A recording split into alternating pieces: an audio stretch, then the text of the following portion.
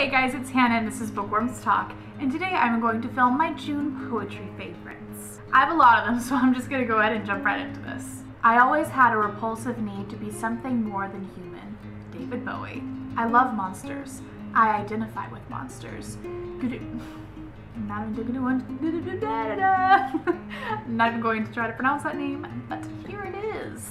I just really especially love that one because I don't know, I'm always one for the anti-hero. I find it more rewarding to read them, more rewarding to write them, and I don't know, I identify with them more, I guess. Ooh, this one I really love.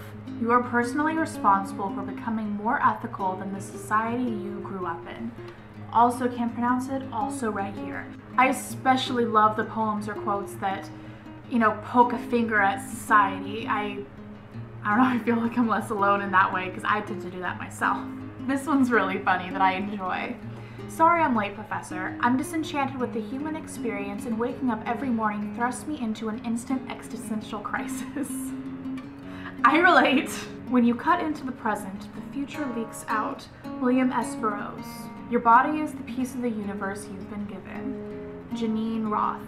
That old feeling is still in my leaking heart. William S. Burroughs. When was the last time someone ran their fingers through the knots of your soul? By Maza Dahout. It's right here. And now time for some lovely Clementine von Radix. She is the poet that I read the very most this month, and so I sectioned off of hers.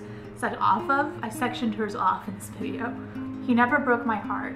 He only turned it into a compass that always points me back to him. I love the way that she goes about explaining something that has been explained so many times in such a simple manner, and not that simple isn't good. I like simple, but I don't know, it's just very unique in a simplistic yet complex way. It's just hard to describe poetry, okay? This is the entire poem, but it's quite short, so I'm fine with reading it.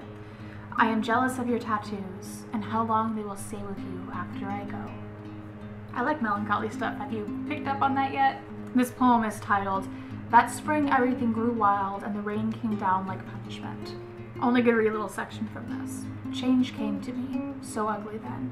Showed up alone with moldy suitcases and too many demands, speaking the language of hard looks and wine headaches, telling me things I did not want to know, growling, getting everything you ever wanted does not make you want less, and you break the hearts of better people who get in your way.